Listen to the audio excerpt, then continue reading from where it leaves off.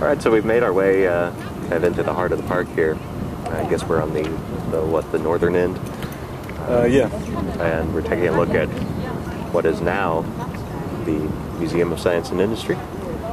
But back more than 100 years ago, this was the Palace of Fine Arts during the World Columbian Exposition of 1893.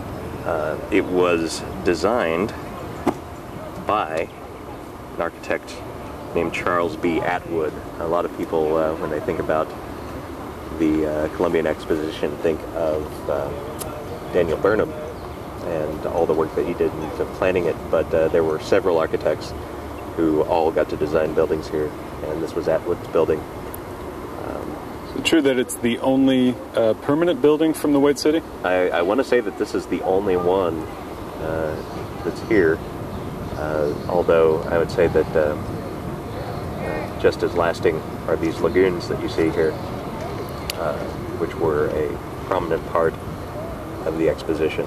People could float through these on gondolas. They had an island where, if I remember correctly, they actually had real live Indians that lived out there for a few months, where you could go out and you could see their campsites. And today you have real live fishermen. Jackson Park's a very, very popular fishing destination. The pier that we started out on, you can usually find at least a couple of fishermen over there. And these lagoons are always full of catfish fishermen.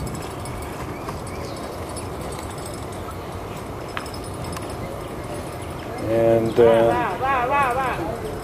looks like these folks just found their sinker. You know, one major difference between Jackson Park and some of the other Olmsted parks, I mentioned Humboldt Park before, is that you feel much more secluded here. The trees are dense, as is the other foliage and underbrush. And you can go long periods of time without seeing other people, which, you know, it could be a good thing if you're a birder or something like that.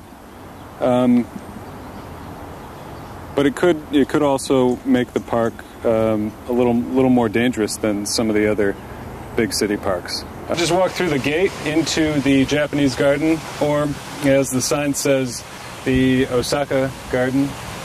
Not quite sure what that means, but it's a nice little area. We're feeling pretty zen in here already.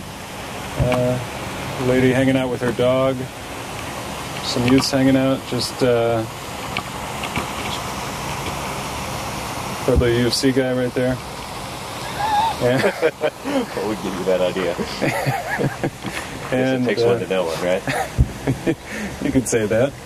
And then, you know, we've just got like a very nice little mirror pond right here.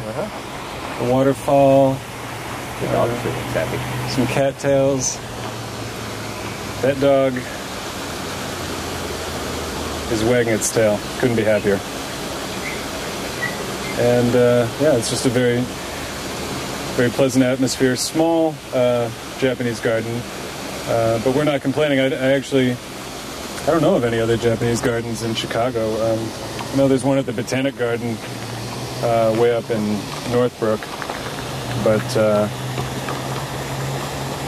in Chicago, this might be it.